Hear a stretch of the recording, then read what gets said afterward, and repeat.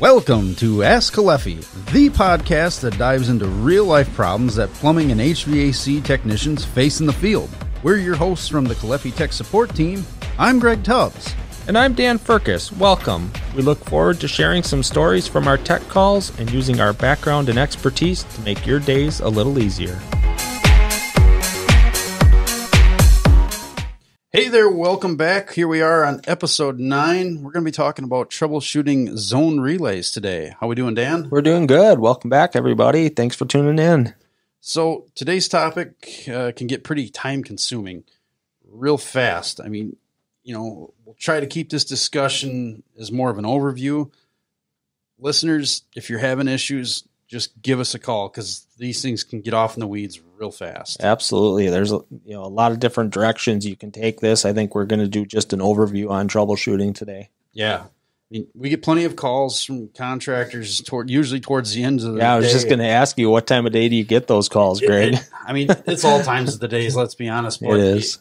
It seems the majority of them during heating season come in the end of the day. They've just got done with a replacement or trying to get the heat going. Yeah, trying to get the heat on, and they throw the switch. The homeowner's standing there, and things don't go the way they're supposed to. Lights go out, and literally the heat is on. Yeah, the heat's on for them, not for the customer. That's right. Well, we've both been there. Boy, that reminds me of a call I had last week.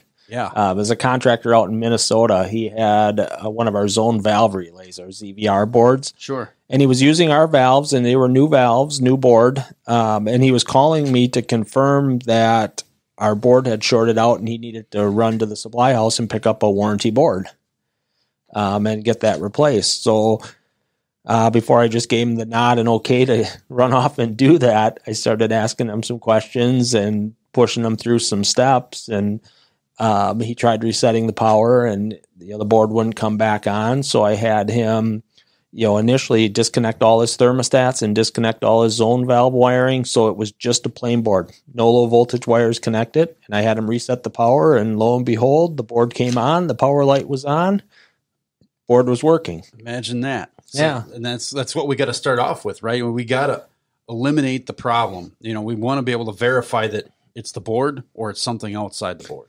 Yeah. So long story short with that, and we'll get into the troubleshooting side. As we started jumping out and testing the board and found out the board was working well, we started to reconnect the thermostats, and all of them worked. They called for heat. Lights came on. Started reconnecting the zone valves. We got to the third zone, and he reconnected that valve and tested it, and boom, the board went out. Which then immediately he looked at the zone valve. Well, I must have a bad relay or a bad actuator. Sure. It's a brand new Caleffi actuator plugged in there. Boy. So had him go down, disconnect the actuator, and ohm his wire out, and he had a shorted low voltage wire. Wow, imagine that. Well, this valve was located away from the control and had an existing low voltage wire in place. So he had used an existing wire, only to find out that there was a short in the existing low voltage wire. Right, and we find that a lot, especially in changeouts where either they never had a panel or they did a complete boiler upgrade, but they've always had zone valves in remote locations in the past. And right, let's be honest, we're going to reuse the wiring if we can. Yeah, you're trying to save time and save time, which saves cost. And you already have a zone valve, so you replaced it. You put a new zone valve in. You put a new relay control in. But boy, to string a new wire and maybe you had to fish a wire somewhere. It's not that easy. So it's just a wire. Yeah. Why wouldn't I reuse it? Sure, why not? You wouldn't think that would be a problem, but if it's an older home, maybe it got rodent damaged. Who knows? Anything can happen. All I know is in talking to him, he was pretty excited because he was ready to jump in his truck and run to the supply house and get a new board and come back and rewire the entire board, pull the old one out, put the new one in, and he'd hit the switch, started powering on the thermostats, and had the same problem. And we've had them calls. Yeah. I'm on my third board and it's still doing the same thing. Well, guess what? You know what? It probably isn't the board. Right. Weird things happen, but I doubt it's the board. So then you did the right thing. You walked them through isolating everything off and kind of starting from scratch and going one component at a time. You think about it. In the time it would have taken him to get in his van, drive to the parts store or to the supply house, get a new board. He ran a new wire and everything worked and he was done. Yeah, looked like the hero. All done and heat was running. Right, and builds confidence with your customer. Certainly does. So ZVR boards, the valve boards, a lot more things going on there with thermostats, the pumps, and switches, and the valves themselves. Right. When we go from there to a ZSR, the pump relay, a lot more simplistic. Yeah, a lot simpler on the low voltage side. Yeah, it's thermostats. That's it. Right. Yeah, it's pretty easy. Sure. So, yeah, with that board, you're just bringing power in. One thing nice about our boards, whether it's a ZVR or ZSR board, is that it has a transformer. So the ZSR is going to be built onto the board. It's going to be soldered onto the board. Yep. Where the ZVR is going to be exterior mounted in the cabinet, and it plugs in with a 4-prong Molex plug into the board. Yeah, that's exactly it.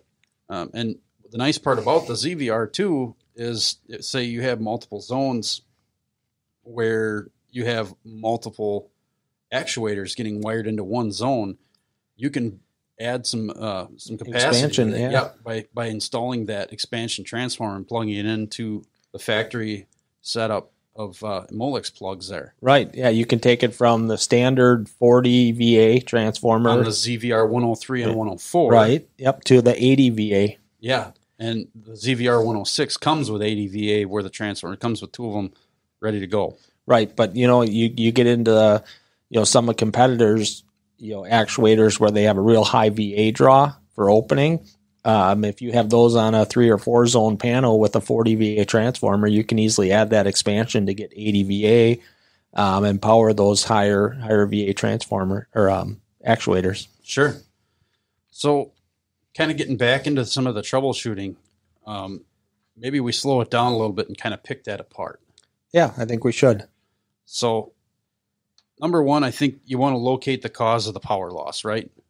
That's really what we had to do. Sounds easy. Yeah, it sounds easy. It sounds real easy. But by isolating everything off, thermostats, zone valves, then you're plugging one component in at a time.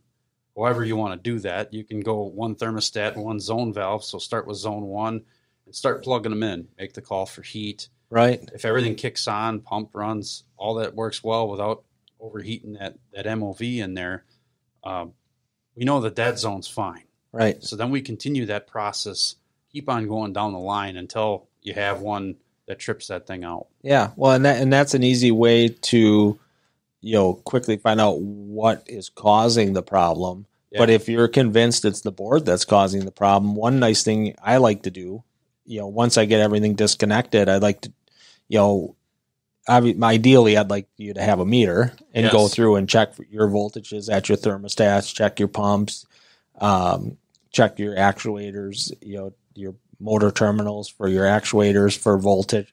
But you can make a simple jumper wire and run the board through its paces. Jump out the R&W at the thermostat, see if the light comes on and it calls.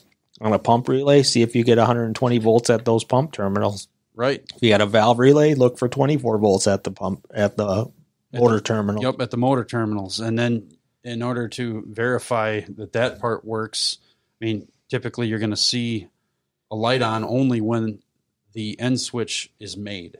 Right. So you need an end switch or a jumper wire to jump out the end switch terminals of the board just to verify. And then it'll close the XX terminals for the boiler because that's just a dry contact. Right. And then it'll also send 120 volts to the system pump. Right. Yeah. And that's one thing important to remember is that, for you guys who use 2-wire zone valves, you can use them with our boards. Yes. But you may notice that, thermostat light came on, my zone valve powered open, but boy, my pumps or my end switch aren't coming on. Yeah. Why? Pumps or pump. Yeah, or end switch. The end switch light is not coming on. Yep. Yeah, and then you don't get a end switch closure on XX in the upper right hand corner or upper left hand corner there, and you don't get pumps energized. Right, and you won't until it sees the end switch close. So that it's set up to where thermostat needs to call and the end switch for the actuator needs to close before that board will turn the boiler or pumps on. So if you have that 2-wire actuator, it's important to make sure you put a jumper in at your end switch terminals so that that board will go into the next step. Well, I think the biggest thing to remember is that we have that resettable link to protect that transformer. So, if you see that go out and you reset the power to the board and you see it doesn't come back on, it's kind of time to rewind. Yeah, it is. I agree. And that's a resettable fuse. Well, let's rewind a little bit. Let's kind of go back and talk about the troubleshooting. Maybe we can kind of touch on the specifics of these boards. Yeah, that's a great idea. Why don't we start with the ZVR series? That's the board that I just talked about from the tech call I shared. Right. That's perfect. We offer 3 different models of the ZVR. A 3-zone, the ZVR 103. Yep. A 4-zone, the ZVR 104. And a 6-zone, the ZVR 106. So that's going to take care of anything with zone actuators or zone valves. Right. Yeah. And we're not going to talk a lot about the details. We're going to spend a lot of time talking about troubleshooting, but just for knowledge, those boards can be all connected together to, allow many boards to be added or unlimited amount of zones. Yeah. So, but yeah, when you look at those boards, what's nice is that, they have a transformer provided with them. So for a zone valve relay board, your valve actuators are going to be all powered on low voltage, 24 volts. So it has the transformer with it. And actually that transformer is externally mounted in the cabinet. It's not soldered onto the board. It plugs in with a 4-prong Molex plug. Right. So the ZVR 103 and ZVR 104 come with a singular 40 VA transformer, and you have the capability of plugging in an additional 40 VA transformer for those systems that have multiple actuators where maybe a 40 VA transformer isn't enough power to do it. Yeah, it's nice. We have a big cabinet that board is enclosed in. It'll allow space to put that second transformer if you need that. Absolutely. So you can put 80 VA where the transformer, where the ZVR 106 automatically comes with 2 40 VA transformers that you plug in when you get it installed, and they're ready to go with 80 VA of transformers. Right. Yeah. So you'll get power for your thermostats or your zone valves right from the onboard transformer. So all you really need to do for a power source is bring 120 volts into that board. Right. From there, it's great. We have thermostat terminals for each of the zones. At the thermostat terminals, you have your R and your W terminal, and you also have your C, your common terminal for those power robbing or smart thermostats. So you can power those right off the board. Directly below them at the same zone location, you're going to have a location to wire in your zone valves. You're going to have 2 motor terminals and 2 switch terminals for end switch. Right. And that end switch has got to be wired, right? Definitely has to be wired. Yep. It's looking for that end switch to close for that board to go into the next step of its operation. Right. Which would be energizing the XX terminal to bring on the boiler, and then also powering the pumps through the relay. Right. So when you look at wiring, you guys are going to find that they're pretty simple to wire. The thermostat ties into the zone thermostat location. The corresponding valve ties into the valve location. You'll do that for zones 1, 2, 3, or all the way through 6, or as many zones as you have. Right. And the only time it really gets muddy, I think, is when you got somebody trying to wire in like an old Takeo 570 series, that 3-wire that sucks a lot of juice, or one of the weird like White Rogers 4-wire that get wired totally different. And if you ever need help with wiring those, please call us. Call in and we'll get you through it. Yeah, I know we have some wiring diagrams in our wiring guide that show how to tie those in, but we're always here as well.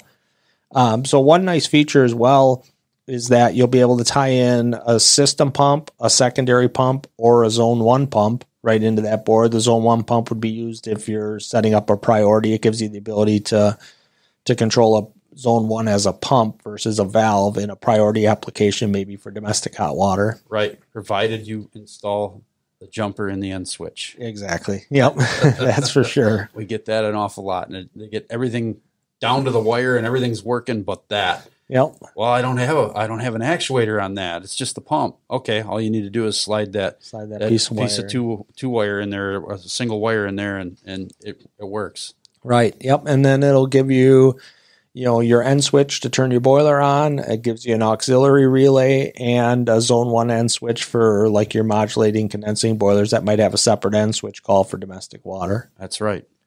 But when you look at troubleshooting, and that's what we're going to focus on today, that board has a built-in resettable link that protects that transformer, protects the low voltage side. Provided you don't put too much juice through it. Yeah, that's for sure. I've seen those. I've seen those get cooked before. Yeah, they do get cooked, and you wonder what they did to fry them. But it has to be a pretty bad short. Yeah, but that's exactly what it's there for. It's to protect the board in the event of a short. So, you guys, I shared that call about the contractor on site in Minnesota having that board short out. Let's talk a little bit more about troubleshooting. So let's say you get it connected, you wire it up, and you have that resettable link go out and take the transformer out. What do you do then? Well, I think I'm going to start off with isolating all the low voltage components right off the board. I'm taking the thermostats off, and I'm taking the actuators off, and probably unwiring the end switches, because this is another rabbit hole we can jump down. We've had it where guys have wired the end switch to the motor and then pin that thing open, which closes the switch, and that's a direct short. Right. So we've seen that happen too. But for all practical purposes, we're going to isolate all the components off, and then I'm going to start with plugging the transformer in, turning it on, making sure the light comes on. Nothing funny's happened. Okay, I'm going to wire the motor. That's the big key. Once you get all your low voltage wiring pulled off the board, and guys I can almost hear them cringe on the other end of the phone when I tell them, okay, well, leave the power off to the board and disconnect all your low voltage wires. It's like, how much time I spent wiring this board, and now you want me to disconnect everything? We need to do it. You do. Because you have so many different avenues of where that short could be. Right. So like Greg said, then reset the power to it, and if your green power light comes on, okay, that's a good sign. Yeah. Then you start adding your pieces of the puzzle back together. Wire that thermostat in. Make sure the call for heat comes on.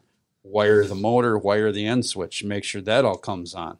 If that's all good, you move on to the next zone and continue to do the same thing. Thermostat light comes on for zone 2. You plug the motor in for the zone valve, and all of a sudden the light goes off. All right, what do we have going on? Yep, that's exactly what I had with that contractor in Minnesota. Right. Do we have a shorted wire? Do we have a miswired zone valve far away that we don't know about because something is wrong there? But short. Yeah, I get that question a lot with guys using thermoelectric actuators. Yeah. Especially, not our brand, but there's a lot of different brands out there. But I'll get calls from contractors with different brands, and they give you 4 color wires. Yeah. Okay, well, what 2 are the end switch and what 2 are the motor? Yeah. Is it yellow and red? Right. Well, I've had guys wire them wrong, where they wire the end switch to the motor terminals and the motor terminals to the end switch, and then the board doesn't do anything. But it doesn't short the board out either. No, because that actuator is right now closed and the switch is open, so it just sits there. Right. So, I find myself a lot of times then exploring the other manufacturer's zone valve and helping them. Right. It's just part of what we do. Help you figure out which wires are actually the end switch, because when we get off the tech call, we want that board working. Absolutely. Yeah. So it really boils down to isolating the individual components out and going through it one step at a time. Now you can test this with a meter too. That's honestly, if you want to get good with your meter, learn how voltage travels when everything is working. You test between R and W on a call for heat, you're not going to read 24 volts because it's a closed circuit. Right. You go between R and common, no matter what, you should read voltage. What about W and common, Greg? W and common on a call for heat, you just completed the circuit. So now you're going to read your low voltage, 24 to 28 volts. Right. What about on a no call for heat? No call for heat, W to common, you should read 0 volts. Yep, absolutely. All right. It's a good way to test if your thermostat's actually calling. Yeah. Because I've had guys that have done that. Well, I just turned my thermostat to heat and it's not calling. Well, a lot of the thermostats will have delays built into them. They do. So if you turn your thermostat on and you go back to your board and it's not calling, and you check between R and C and you have 24 volts and you're checking W to C and you don't, well, that tells you that thermostat's not completing the circuit to tell that board to come on. So you either have to wait through the delay or find out what's going on in the thermostat that didn't complete that. Yeah, maybe the wire's not hooked up, or thermostat's in a delay, or Sure, who knows what. right. There's so many different ways it could be. Yeah. And that's what makes this daunting. Yeah, well, it is. And, that's where trying to determine, is it a thermostat issue? Is it an actuator issue? Is it a board issue? Is it a piece of wire? Sure. I've seen new thermostat wire come off the roll and be shorted internally. Yeah, and honestly, there's one manufacturer, maybe a couple of them out there, of thermostat wire, like they have that strip string. And if you pull hard on that strip string and all of a sudden it binds, guess what you're doing in there? You're actually skinning the wire off. Yep. And I had some not long ago where I did that, and I stripped it all the way down. I think I stripped it about 2 feet in, and here 3 of the wires had been skinned, and if I would have applied any power, they would have shorted. Right. So just kind of let that be a lesson to you. It doesn't take much. No, it certainly doesn't. So I think we've covered the ZVR pretty well. We also have the ZSR, the pump panel out there. Right. Yeah, that board is designed for separating zoning with pumps. Right. Thermostats and pumps. Yep, thermostats and pumps. There's no valves. There's nothing extra in there. And that one's pretty simple, really. It is pretty simple. I mean, we do have 3 different transformer sizes depending on what size board you have. That comes in the 3, the 4, or the 6 zone option. But then we also have a smaller single zone option for a single pump switching relay. Yeah, so we have the ZSR 101 single zone, the ZSR 103 3 zone, and ZSR 104 a 4 zone, and a ZSR 106 6 zone. Correct. Yep, and all 3 of those will have different. Well, three of those will have different transformer sizes. Sure. Yeah, so those transformers are going to be soldered into the board. They're not externally mounted and plugged in like the ZVR series. So those are soldered directly onto the board, but they still have that resettable link protection like the other board has. Right. So if you have a quick little short, it'll open up, lights will go off. It basically go through and do the same thing. You isolate your thermostats off. That's the only low voltage. Yeah, because that link is really only protecting you on your low voltage side. Right. It's going to open up when there's a low voltage short, and then from there, it disconnect power, disconnect all your thermostats, repower it up. If the green light comes on, you have power, the board's still okay. So then you're going to go back and plug in your thermostats one at a time and see what happens. Right.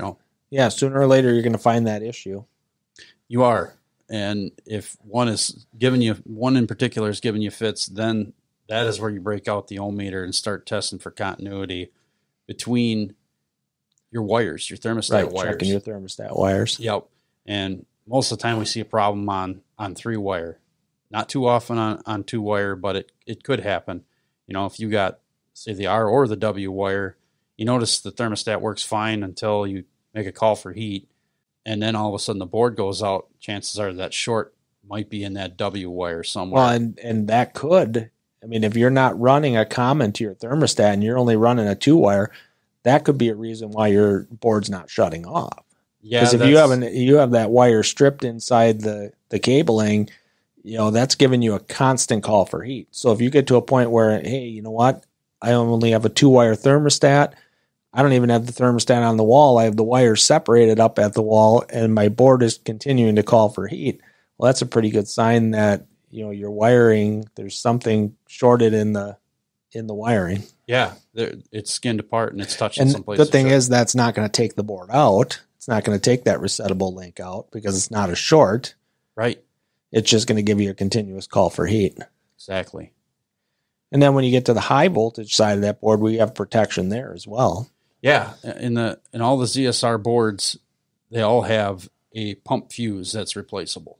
Right. Yep. And we include a couple extra fuses with the board, so you'll have a couple extra in the cabinet. Sure. But yeah, fuse protection for each of the pumps and the system pump. Right. And those are good up to 5 amps. Right. Yeah. So that should cover any of your modern pumps. Yeah, I would say so. Well, Greg, I think we did a pretty good job of covering both product series and the troubleshooting side. So I'm looking forward to coming back next week. What are we going to talk about? Yeah, so tune in next week to episode 10, and basically we're going to go over what you need to know about scald protection. Yeah, go back to a plumbing topic. I like that. Sounds like a plan. Great. We'll see you guys next week. See you next week. Thank you for tuning in. If you ever need help, please feel free to contact our tech support team anytime at techsupport.us@caleffi.com. or call us during our business hours at 7:30 a.m. to 4:30 p.m. Central Time at 414-238-2360.